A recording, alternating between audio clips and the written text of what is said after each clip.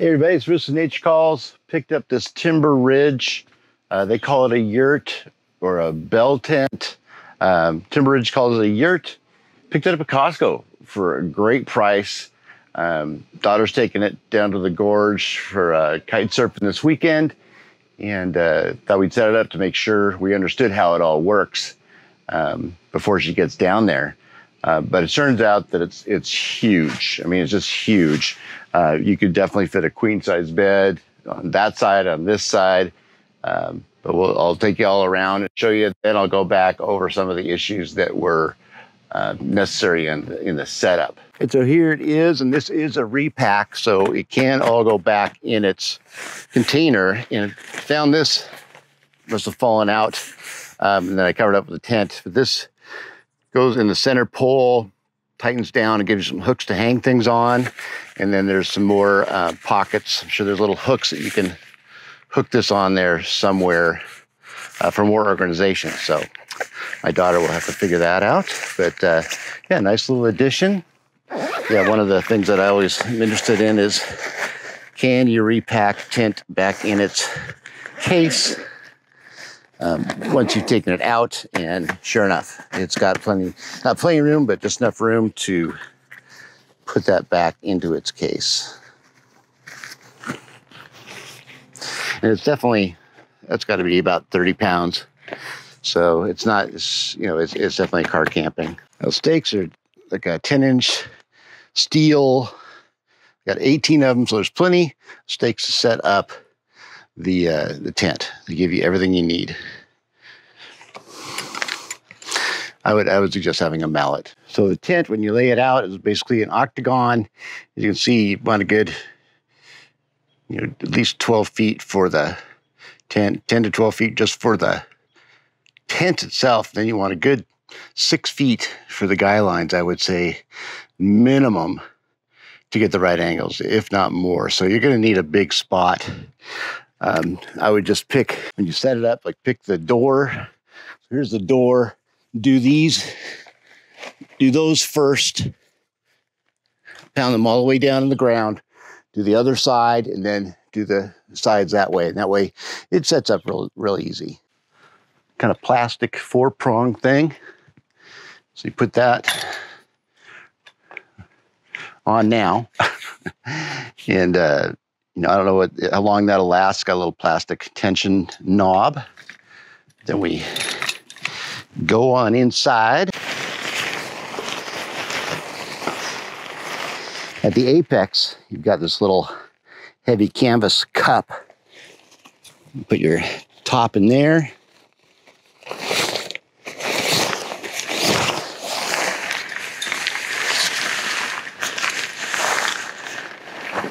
You're not stepping on anything. You just slide it right in the middle of this square. It looks like it's a little reinforced area. There you got the center pole up. Now the center pole, again, it's this steel pole, pretty strong. There's a little cup up there at the top. And then there's a little reinforced area right here in the middle where you put the bottom of the pole. Here's the door. It's like a V, so it's all shock corded. Again, it sure feels like steel, and it's heavy. So take it in, put it up inside there, and then set up your door. The doors, there's little pockets over here in the corner, and these little reinforced pockets. Bring those out. Right up here, in the top of the tent, top of the door, we have a little grommet.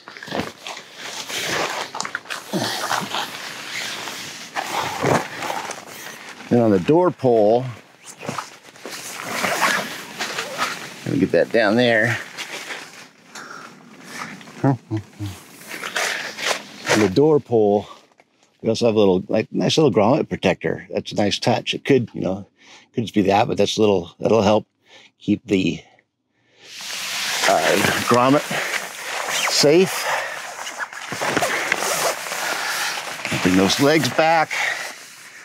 Put that little peg pin in the grommet. And situate that in that pocket, and that one in that pocket, and there's your front door. So when you get the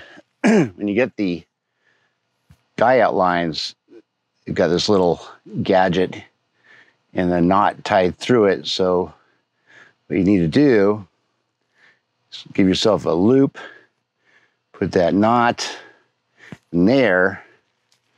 I'll put that on the stake. So now to tension it, you just go like that, and it jams on itself. So real simple, nice nylon lines. This should last. I'm not going to be using this all the time, but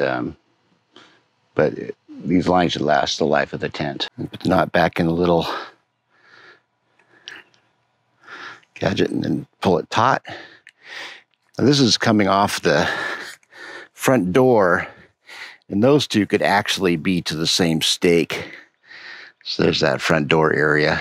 Now, being that it was so inexpensive, I was thinking that it would just be cheap and not well made, but it turns out that it's actually, this is like a 2-ounce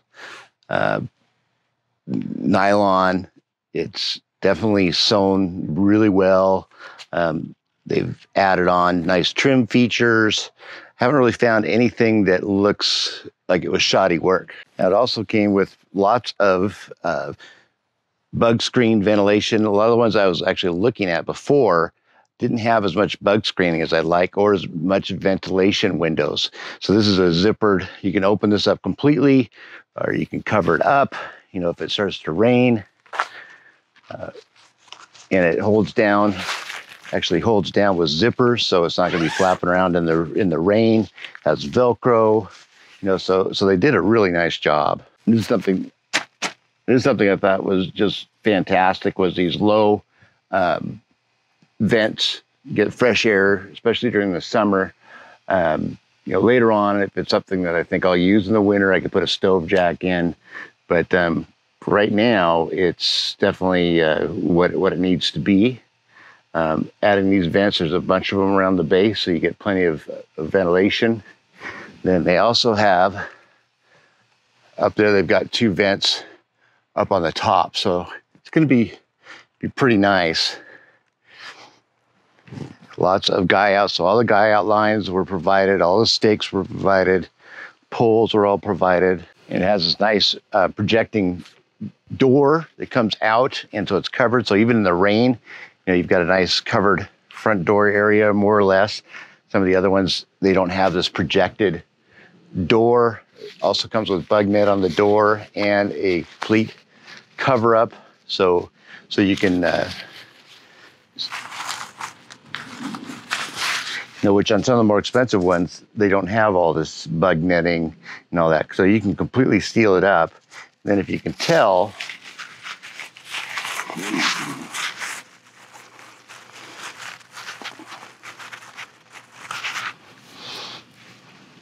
and another nice feature is that it already has this floor. The floor is basically your normal like blue tarp type material, but it's all sewn in with all the bug netting, and the front door being able to be closed off with bug netting. You're really not going to probably get any bugs in here if you do it right. It's plenty tall. It has little rings on here. I'm sure they're for like lamps or something, but it comes with a nice steel pole. It's got a wide base on the bottom. It's got a reinforced cup at the top. The front door strut system has reinforced spots on either end, and it even has a grommet protector. So they've done a lot of the things that should make it all last. They also have little pockets all around. You got plenty of little pockets everywhere. Yeah, this is pretty trick. You can see where they put, reinforcement. Actually, they have, so this reinforcement webbing that line's tied to goes all the way up and is incorporated into the main body of the tent. So they've definitely done some nice work. On these windows, if you don't want them all the way rolled up, they do have little tabs on them. So I just put a little bit of bungee cord on there and a shock cord. I just made a loop so it's just long enough to go out to the stake that's holding out this. And so it just gives you, if you have a chance of rain, but you still need ventilation, maybe. Or if you need privacy, but you still want ventilation. So it's a nice little feature. Another little item that they include is this pocket system. They do have little loops in between the windows that this fits on. And it seems to be where it's supposed to go, because it's actually fairly tight. So you've got some more pocket storage area, along with all the pockets on either side over here. So you've got nice little pockets all over the place. Here's a little close-up of their construction. It looks great to me. It doesn't look like there's anything wrong with their construction. The tarp they use on the bottom just looks like your basic $5 tarp, but it's already on. I really kind of like that. Yeah, everything looks good. So I've been looking at these. I always was intrigued by the bell tent or the yurt, and it's not really backpacking or anything like that, but I always felt that it was neat, and it's kind of got that glamping type of deal. The ones I've been looking at have been anywhere from like $1,200 to $2,000 to $6,000, and they have these at Costco for $120. So it's a lot of tent for $120. So I think it's awesome. You definitely need a big space to set it up in. The tent itself, is probably 12 feet wide. It's an octagon. Then your lines have to go out another 6 to 8 feet to get the right angle of attack on the lines and all that. So, you need a big space, good, 20 by 20 foot space minimum probably to set this up really well. Okay, well, there you go.